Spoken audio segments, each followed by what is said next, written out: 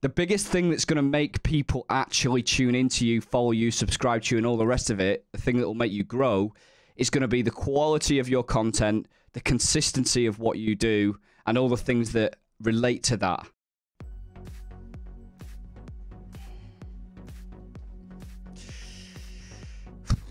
Hello, how you doing? I'm Machine Dana, and in this video we're talking about subscriber refunds within 10 minutes and the drama that this caused. And of course we'll be testing it and we'll be showing you exactly what this means to you as a streamer, discussing some of the finer points of this, and of course then talking about the implications of what this means, and then updating you on Twitch's new policy on this. So hello and welcome, I'm Machine Dana. I create content for people like you, streamers, YouTube creators, things like that. Recently a user called Loco had put out a tweet to talk about a new category that Twitch has added to their subscriber refund feedback loop. As part of that feedback loop, you could basically say, I was just asking for a shout out. I mean, it doesn't get a great deal more brazen than that if you're paying money for a shout out and then getting a refund. I like to think that the vast majority of people that are subscribing to channels would not be doing it for a shout out, but the fact that this is even an option for people is obviously not a good thing. So you've got trolls or promo hungry people or just basically unscrupulous people that could potentially do this. So the essence of this is that someone that subscribes to your channel within 10 minutes can go to their panel, settings, the subscription panel, and get a refund on their subscription. It's pretty easy to do. You can do this within 10-20 seconds. I did test this with someone, so I'm going to show you a test in the video. Like the video if you do find this information useful. Let me know in the comments what you actually think of this, if it's a good thing or a bad thing. Let me know if you suspect anyone on your channel of doing this regularly or not. This tweet kind of blew up a little bit. It got like 2,000 likes and so on and so forth. As Twitch streamers, as businesses, we are liable for retail law. We have to comply with retail laws, and that varies per country. Refunds on digital products is a part of that. In general terms, refunds on digital products are non-refundable because in general terms, you get the product straight away. Subscriptions are a little bit different because the benefit of a subscription lasts essentially the whole month. So if you get an instant refund, the person isn't getting the full benefit of that. So I can see why this would be an option, but not if someone is purely just wanting a shout out because they've obviously already had the benefit that they wanted and that they've paid for. My opinion is that this really isn't good at all, to be honest. And I also just think it muddies the water a little bit for streamers. It doesn't help you to actually understand exactly what your subscriber numbers are and things like that. I also think it was a mistake for Twitch to add this as a option. Twitch have since removed this option something like a day or two later. They talk about not wanting to encourage refunds. Of course, they're not going to want to encourage refunds on a platform that they make money on. I sometimes wonder if maybe Twitch do controversial things to create drama and get into the headlines a little bit, to be honest, but who knows? That's just an opinion. If you do find this useful, like the video, feel free to subscribe to the channel. If you want to check me out at twitch.tv/Machine Dana, feel free to do that as well. Otherwise, let's roll with the testing. Okay, so I'm going to do a test sub here. This is James Buckley. He's from The In-Betweeners. He's an absolute legend. Go follow him. He is an awesome guy, and he's really funny, really entertaining, plays a variety of games. But I'm sorry, James. I'm going to be subscribing to you. I'm going to be then getting a refund just to test this for the sake of the video, for educational purposes. But don't worry, I'm going to donate to you through PayPal to pay for the actual, to refund the refund, if that makes sense. So this is the purchase itself. No options to refund, obviously, at this point. Can I sing a song? Machine Dana. So there we go. Please head over to completedmate.live, log in with your Twitch details and let me know if he has given me a shout out, but I feel really bad for it anyway. But right, I'm going to get a refund on that and see if that works, and then I'm going to donate to him to refund the refund because I feel really bad. It's not actually obvious where to get the refund from. So that in itself is a good thing from Twitch, of course. In e-commerce, and I've got 5 or 6 years of experience in e-commerce on the commercial side of things, including with contracts. It shouldn't be obvious where you can get refunds from the point of view of it encouraging refunds, but it should be obvious enough that somebody should be able to get a refund if they need it. And obviously the laws change depending on what country you're actually in as well. So I'm going to pop into my subscriptions. As you can see, I've got a subscription here. So I'm going to edit my subscription here.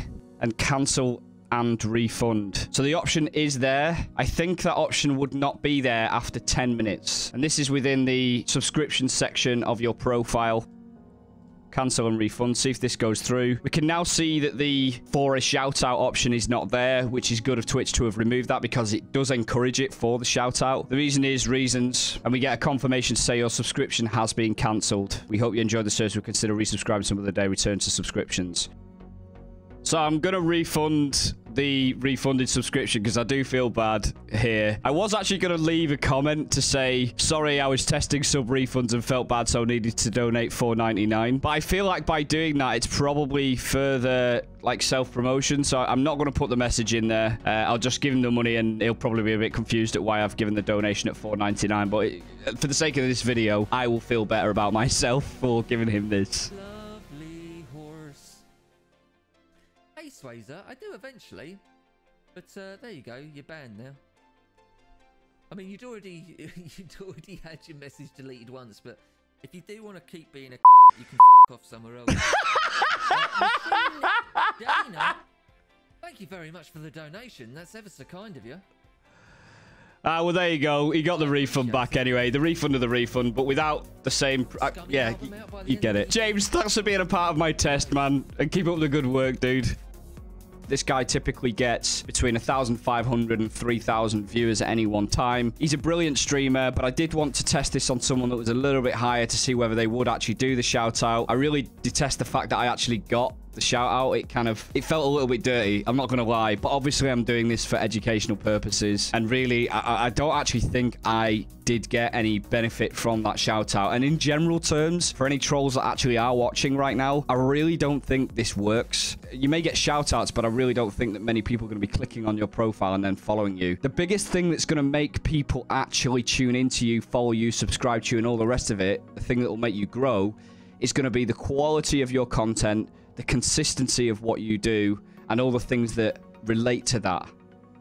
So first of all, let's talk about the details of this. Within Twitch's terms of sale, there are details of the refund process. We do a Control F on this and type refund. The refund policy is about halfway down on this page, which I'll link in the description below. Twitch do echo what I mentioned here about making purchases and it being usually an instant benefit that you get from that. So they say you have immediate access to and use of the ancillary products and services you have purchased accordingly, except as detailed in these terms of sale, to the extent permitted by applicable law. And that's the key bit here. Cancellations are not permitted after a purchase, and we do not offer any refunds or credits, including without limitation fee subscription service. Twitch reserves the right to modify this refund policy as set forth at any time. Interestingly, they actually do offer a refund, and I prove it in the video. They also state, unless otherwise specified in these terms of sale or required under applicable law in your jurisdiction, games, in-games items, and other digital goods are not returnable after purchase, including those purchased in third-party extensions. So that's a little bit about the actual refund policy and what it says in the contract, but the reality is a little bit different. You can get a refund on subs, and this is obviously not a good thing because it can encourage trolls to get shout outs and things like that, particularly on high volume channels. Although, to be fair, on the higher volume channels, they do tend to shout out less and less. In other words, what I'm saying there is sometimes it just appears and there is no actual proper shout out. So, and what's important to note about this is each country has different refund policies for retail goods. Some are further and forthcoming with digital products than other countries, and obviously I've not got time in this video to go through 250 odd different countries worth of return policies. That's just not good content, okay? The point is, you may want to look up the refund policy in your own country and see whether Twitch's will match up to that. I think what they're saying here is that it will match up to that, and they will obviously have legal people that will have sorted that and squared that off with the relevant policy. So they're not into breaking the country law. One caveat here is anyone that's using a VPN to access the Twitch service may not necessarily get the same policies as somebody within the country that they're physically sat within, okay? So this caused quite a fair bit of drama. There's quite a few articles and stuff out here. I'll link a couple of those articles below. Some of the interesting comments here and tweets. Twitch, we are doing our best to protect our streamers from trolls.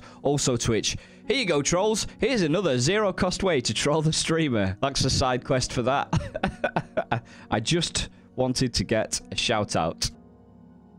So yeah, this is really divided Twitter. I'll put some opinions up now on the video so you can see some of the different opinions that people show. In general, the sentiment is that this is a bad thing that Twitch have done, and for that reason, Twitch have removed the option. Twitch does get a lot of negative press a lot of the time because there's a lot of highly opinionated, outspoken people that are willing to create drama and weigh in and give takes on situations and things. And for that reason, they do get a lot of stick. But I'll tell you what, Twitch is pretty good at reversing decisions when they make bad decisions, and you've got to give them some credit for that. Personally, I don't think Twitch are as bad as people make out. They don't get it right. It's not always perfect, but there aren't very many platforms out there that allow you to do what Twitch allows you to do, and less so those that have any level of critical mass. So in some ways, they're sort of treading in new territory all the time with some of these things that are happening, and in a way paving the way for further development in this field. They're obviously not trying to encourage people to refund. That would be mental for a company to actually do. But equally, they're legally obliged to offer refunds in certain countries and territories within a certain timescale. Some of the options here that people suggested are perhaps to have subs come through 11 minutes later once it's been confirmed. The problem with that is anyone that's subscribing to a channel normally subscribes and wants the instant shout out or wants the instant recognition, or they may be subbing and then leaving the channel, or they want to have some engagement with the streamer there and then. Nobody wants to wait 10 minutes to have some fun engagement with the streamer that they want to support. Nobody wants to do that. So having a delay on it just isn't going to work. Thankfully, common sense prevails here because, to be quite honest, this is going to be such a minority of people that do this that it's probably not going to be a problem. And let's be honest, this is probably being blown out of proportion. But now you know the facts. As a result of this video, I've done the testing for you, so you do not have to. If you're going to subscribe to a streamer, don't misclick. Don't request refunds unless you absolutely have a genuine reason to do it. And best of luck with your own streams, and have a wonderful day. Take care. What? How have I got 10 kills? I don't know. How the hell in a game where there's 100 people to get 10 kills? That's impossible. I'm breaking the law right now. We've got 16 altogether.